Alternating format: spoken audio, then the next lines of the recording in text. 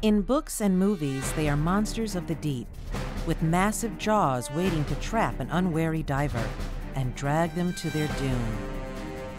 True to their name, giant clams are the largest of their kind, with shells over 4 feet long. But they're hardly dangerous. In fact, there's never been a reported death by clam. Life as a giant clam is rather peaceful. They live in coral reefs in the warm, shallow waters of the Pacific Ocean.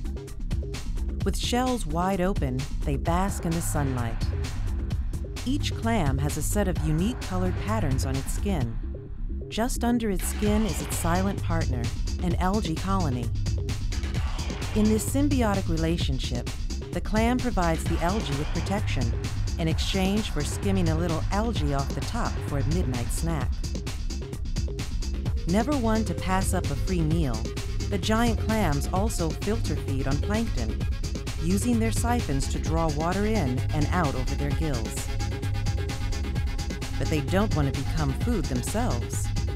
Scattered across their skin are hundreds of tiny eyes. With them, it can sense shadows overhead. Any sudden change, and the clam is closed for business, although never fast enough to put a person out of commission. In fact, the way most people are hurt by giant clams is by trying to pick them up. They can weigh a monstrous 500 pounds.